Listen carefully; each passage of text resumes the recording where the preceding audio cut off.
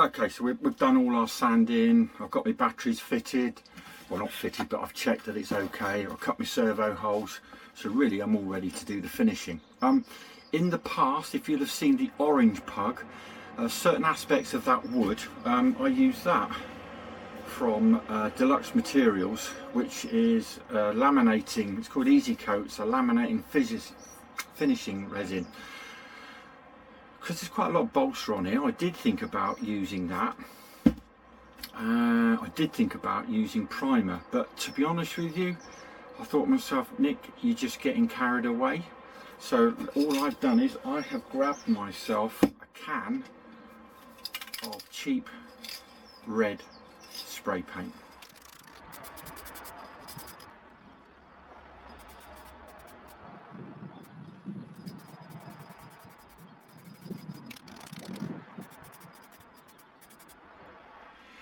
So there we go, here's my best Banksy work. That is just red cheap car paint, and I have just added some of the black Sharpie on the ends of the ribs. I am hard about doing red, don't know, that's just personal choice. So 2 wings, and then I've done the Elevons in black, and I've done the fin in black, and I think the whole thing, I think it added about 2 or 3 grams. It was nothing. I experimented with using a primer, but you know, at the end of the day I thought to myself, mate, it's like a radio control model glider, calm down. So next thing is I'm going to be doing is covering in Featherlight Gloss. Now at the moment I've used this once on the Pug V2. Absolutely brilliant. Now the advice I would give is it's very tolerant of very high temperatures. It's not massive shrink. So my advice is when you're doing this, although it goes around curves a lot better than standard film, just try and make sure that you've got it down in most of the places, so don't be reliant on it if you've got massive big pockets, which I don't think you will do. Okay, so feather cover gloss. Now at the moment there is a slight printing error, so it says shiny side is the adhesive side.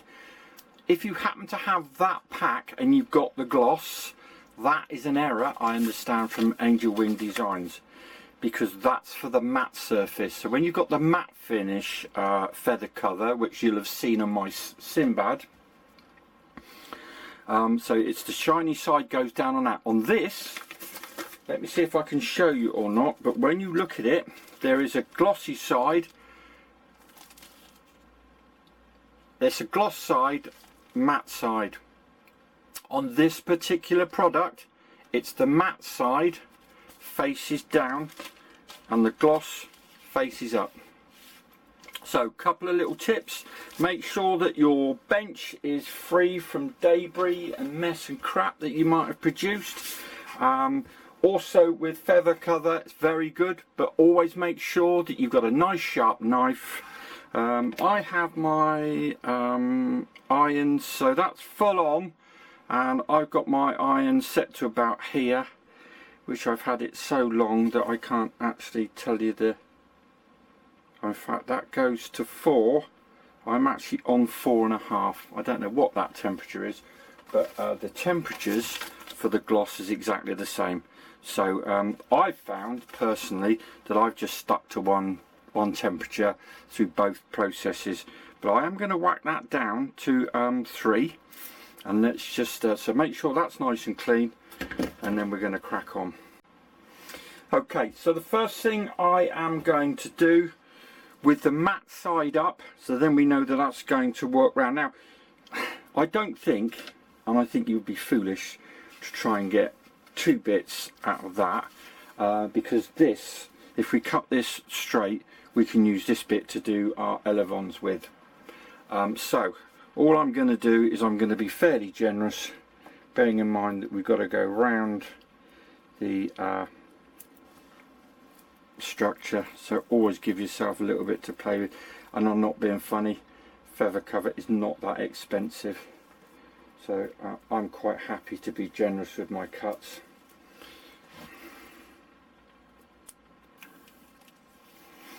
Okay, so the next thing we're going to now do is I'm now going to flip this over And what we want to try and do is get as much tension out of this, or sorry, as much tension into this. And what I found is I either use a spray adhesive, which has worked very well in the past, but I've actually got to the stage where I know this material so well, I've actually found that just using just a couple of clamps keeps it in place and works quite well. So you see, look, I'm just pulling on the tension with that there, and then I'm just going to very gently put these very small, well, there again, look, I'm just putting it, not going mad, but see, look, I've virtually taken the tension out of that just with these 3 pound shop. There you go, look. Now that's going to be a cracking start. So what I'm going to do is I'm just going to tack round. I'm going to tack round here. So I'm not worried about cutting this off yet. I'm going to tack the whole structure all around the edges.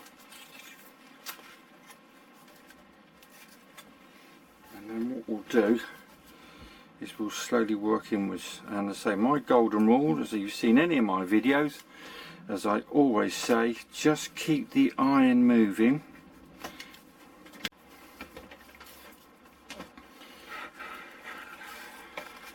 The idea at the moment is that we are just going to, you see how I've rolled that over there, and just tacking that there.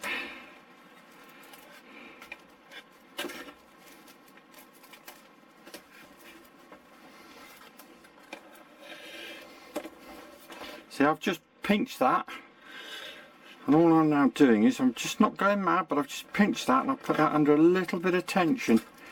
Just work my way along here. We're just tacking at the moment. I'm just slowly working my way along here.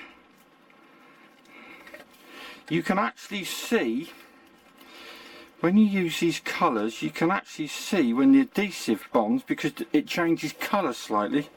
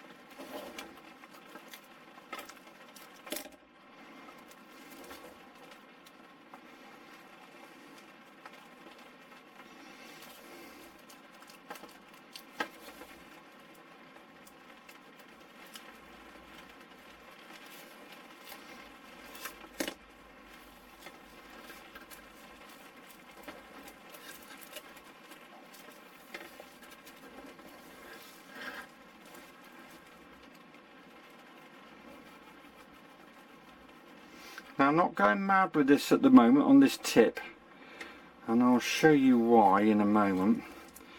All I'm doing is I'm just going along the edge.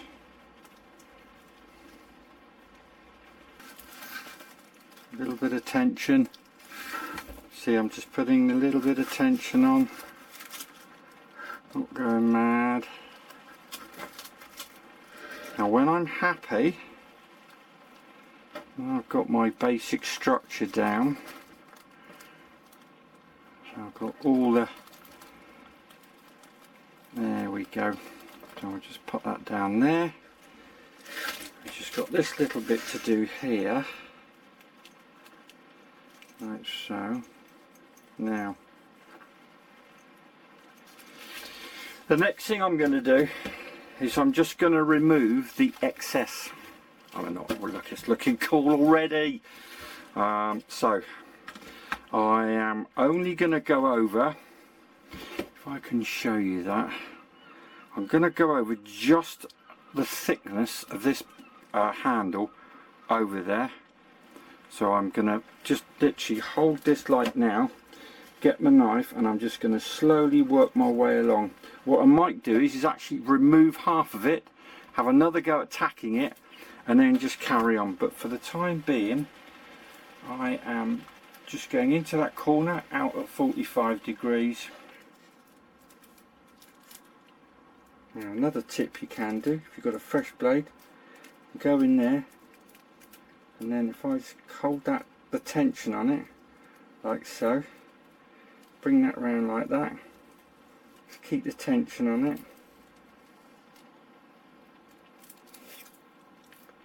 There you go. I'll have that off of there.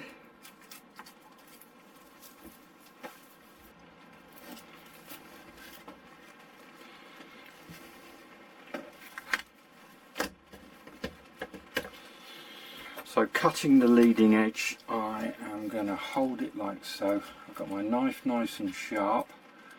I'm going it at an angle like that.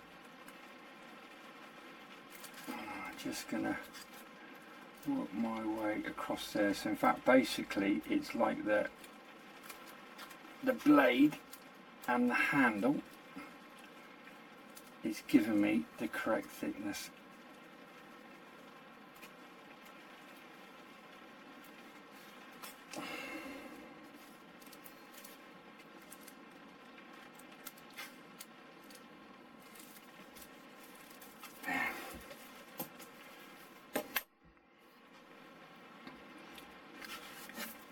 So I'm going to just carry on now.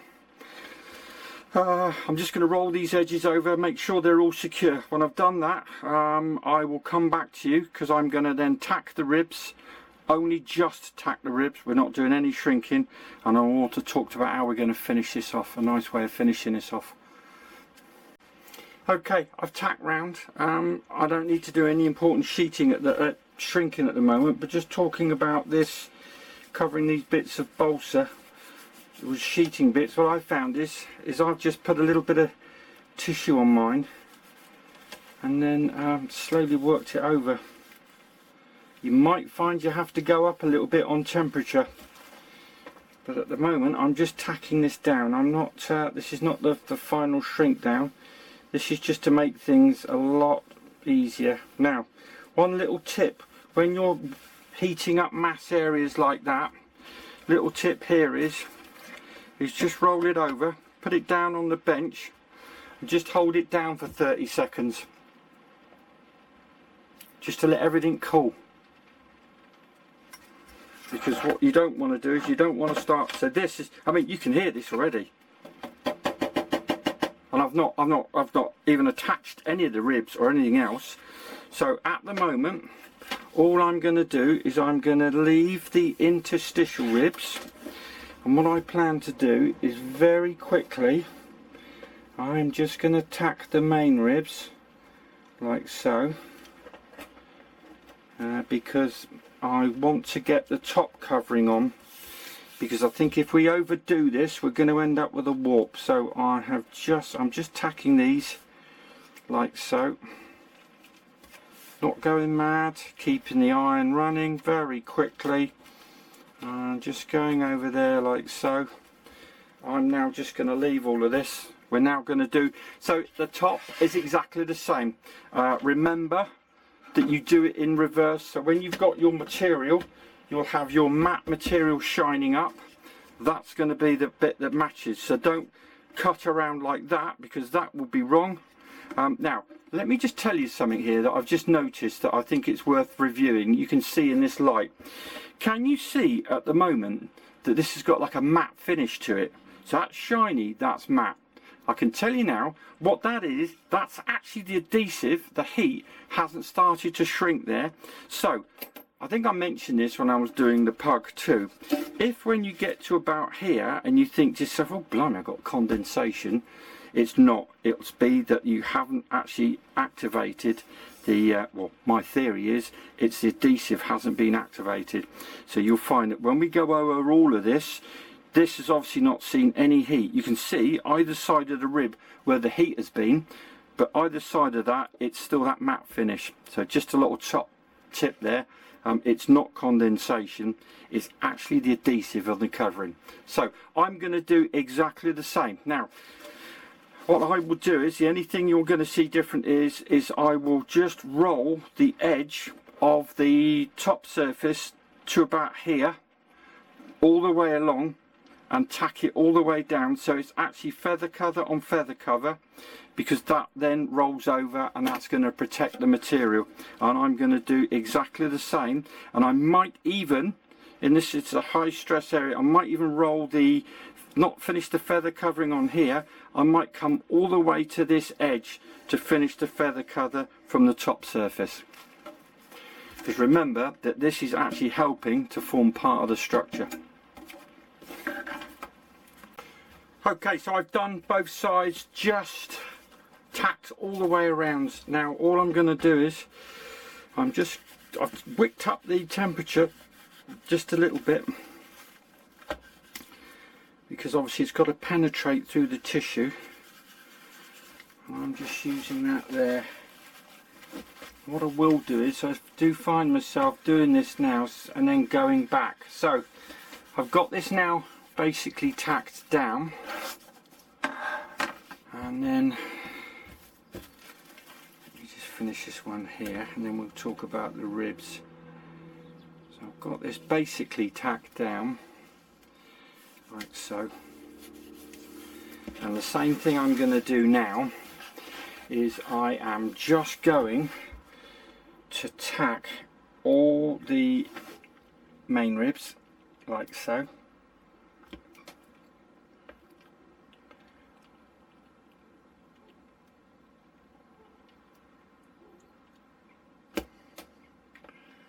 You can actually see that beautiful black beginning to show through now. There we go.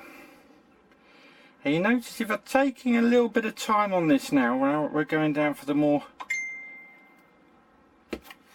shrinking.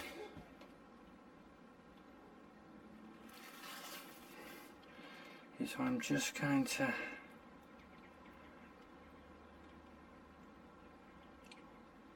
actually see it beginning to shrink. So what we're doing now is I've done all the main ribs, top and bottom.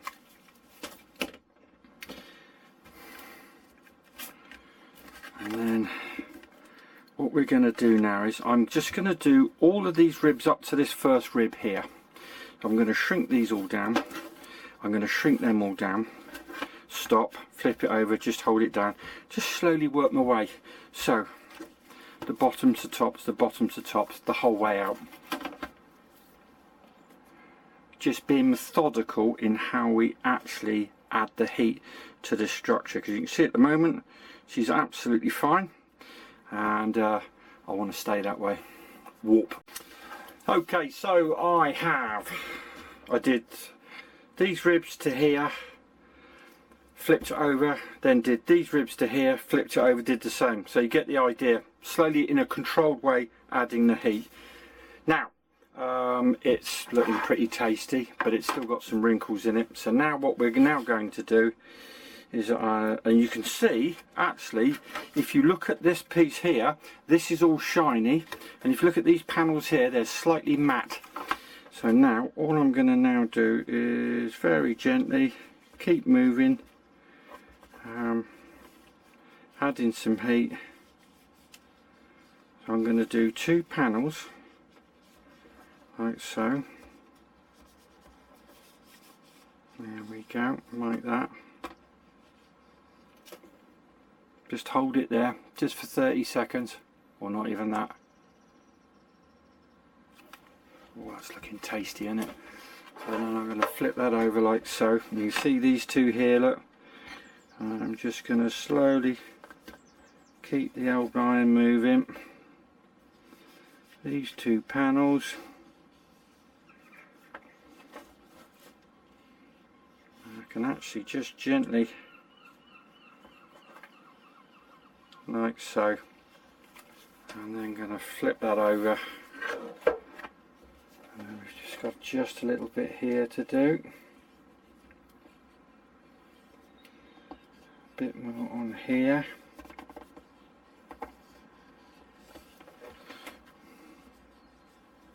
you will find that you're going to have to go back. See, look, that little bit's just appeared, but I think it's better to actually just go along the whole wing, and then you can just slowly go back. And oh, it's looking well tasty.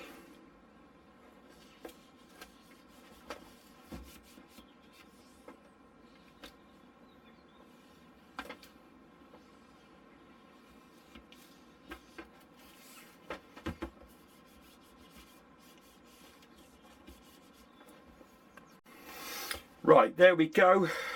One half of an SOAS wing in a bag wing now covered. Now, as I've said, you might find, leave it to rest overnight, you might come back and think, oh, there's a little bit of wrinkle there. That's perfectly fine, because the structure needs to settle, but I'm well happy with that. One little tip here, make sure that you have use plenty of heat shrink round here, well sorry, plenty of heat round here, make sure it's adhesive, because obviously we're going to be cutting that out and you don't want that peeling off. Okay, so the covering has gone very well, very pleased with that. And so the next step is going to be, I'm going to join the Elevons, remembering that we are bottom hinging and we've just got to install the servos and obviously then the push rods to go. So first thing I would do is make sure that the push rods holes here are absolutely clear and easy to do, because that's going to make it easier. I am going to install my servos first, purely because I'm going to have to turn this upside down, and obviously we don't want this horn in the way. So I'm going to install my servos, remembering to center them first. I'm going to install my servos, and then when I'm happy with my servos, I'm then going to join the Elevons. Now, I normally use the covering to actually make it part of what I think people call it as a live hinge.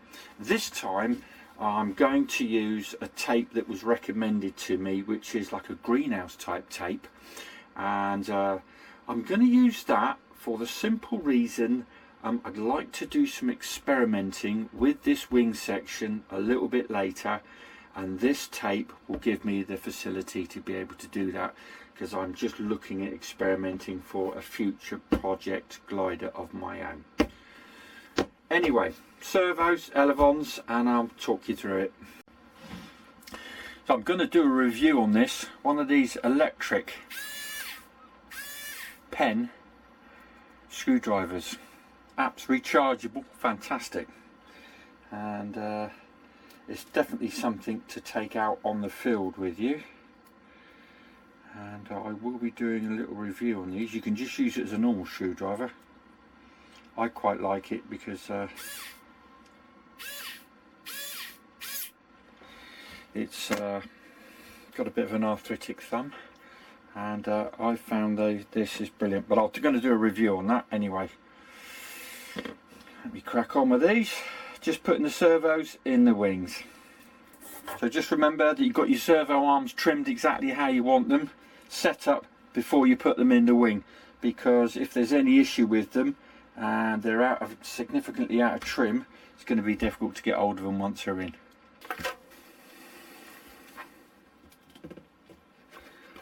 Okay, all I've done is I've added this. Now this is actually a greenhouse tape, you know, the tape they use for the plastic greenhouses to sort of like seal the joints. Very, very strong, very, very adhesive, and the other thing is it's not damaged by UV. Now I have just added the tape right along the trailing edge, and I have just gently rubbed the end of my blade down there, and I'll tell you what, that ain't coming off.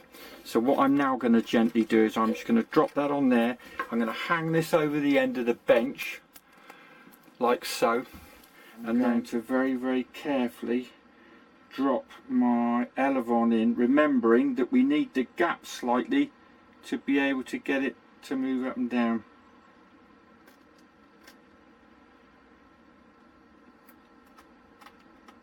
Now I'm just going to check that before. Yeah, there you go. So I've got that in, I've got that on. I can't believe I've actually done that live on a video, because 9 times out of 10 it normally goes incredibly wrong. Now all I'm going to do is I'm going to gently rub this in, and we have had a proper result.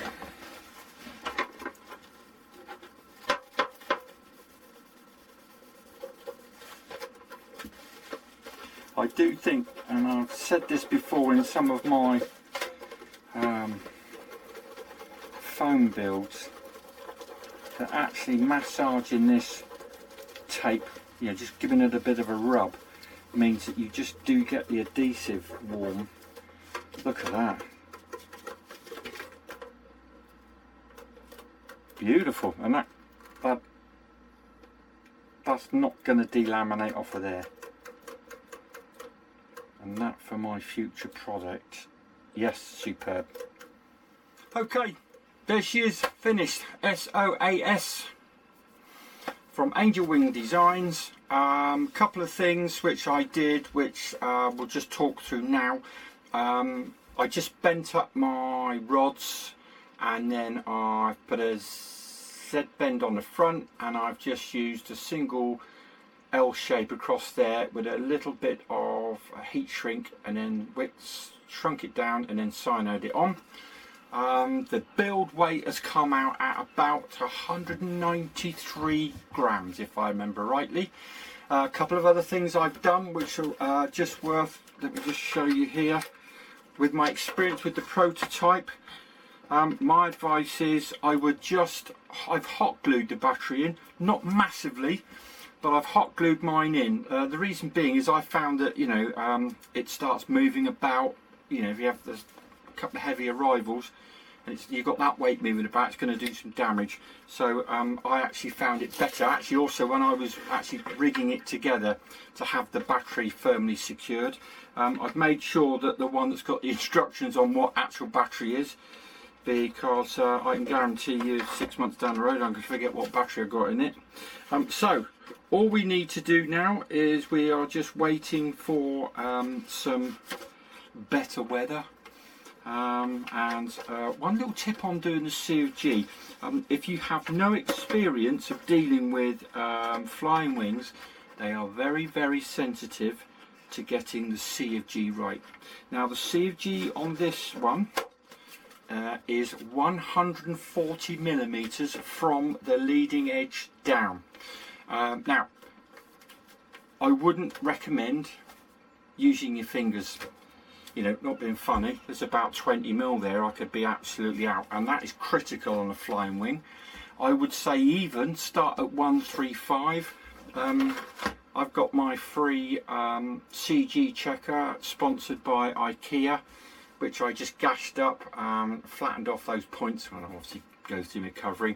But yeah, just spend a little bit of time getting the CG right. I'll be honest with you, I have had to add about 10-15 grams, but I want to go forward of the CG before we start. I suspect I might even add a little bit more, just prefer my preferred style of flying. Okay, so if you've enjoyed this video, please like and subscribe. I promise you I have a massive project coming up next, on its way from Australia.